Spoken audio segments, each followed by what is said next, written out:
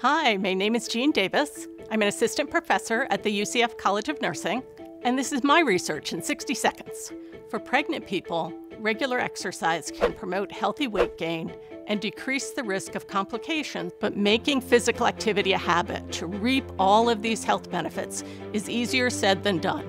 And depending upon the conditions within a community where someone lives, works, and plays, such as economics, neighborhood disorder or crime, discrimination, social support, and level of education, it can be even harder. These are called social determinants of health.